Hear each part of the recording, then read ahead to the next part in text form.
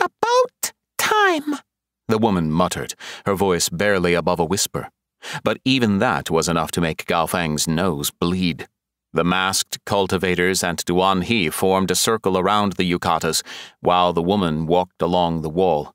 Then she stopped and lifted a hand high into the air, a blade forming itself in a swirling burst of echo.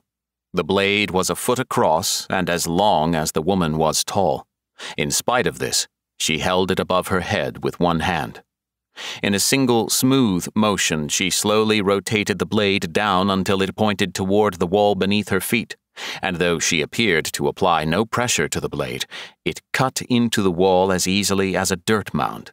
Gao Feng caught the corners of her mouth turned downward a fraction of a second before she twisted the entire blade 90 degrees. He watched as crimson echo flowed in serpentine waves from her hand, down the length of the blade and into the wall. A sound unlike anything he'd ever heard tore through the air. Then, kaboom! The entire wall shook. Gao Feng, Hao Li, Teng Di, and the other elders were all suddenly grabbed after the explosion and were dragged through the air as the masked cultivators leapt from the top of the wall. Gao Feng was slammed onto his back the moment they touched down on the roof of a nearby building. He groaned in pain from a bump on his head, but quickly forgot about the pain due to the insane sight before him. A single line ran down the side of the otherwise unmarred wall. The sight of that line, more than anything, revealed the true power of the woman the invaders called Boss.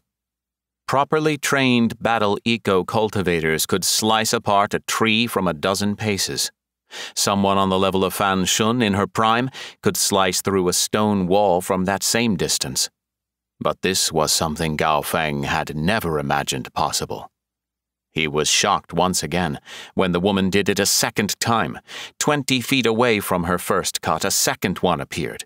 This time, Gao Feng got a front-row view of the crimson wave as it traveled from the top of the wall to the base in the blink of an eye. Kaboom! The ground shook a second time as the light hit the ground and stopped dead. While he was captivated by the sight of Haven City's stalwart protector being dismantled before his eyes, Gao Feng became aware of movement around him. To his left, the matriarch of the Kiao clan was brought to her knees, her unmatched beauty marred with soot and drying blood.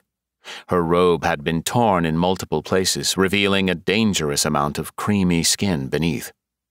To his right, the Kai patriarch, or what was left of him, was dropped onto the roof. He had been a bear of a man. Taller than most by half a head, the Kai clan's patriarch was said to be the physically strongest of the 3 clan leaders. And yet, the thing dropped next to Gao Feng was little more than a sack of tenderized meat. I guess this is what that man meant about your organs bursting and your bones shattering. She did that with her voice? Gao Feng turned back to the wall in time to see the section she'd cut off begin to tip over. The piece of wall hit with enough force to shake the slum district so hard the buildings could no longer support their own weight, and the entire district collapsed in a giant heap of wood and stone.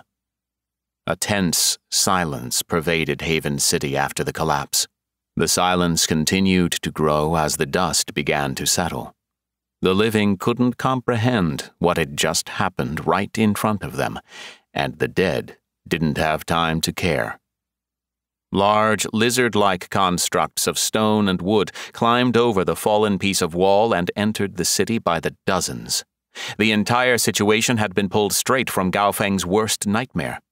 What has been unleashed upon us?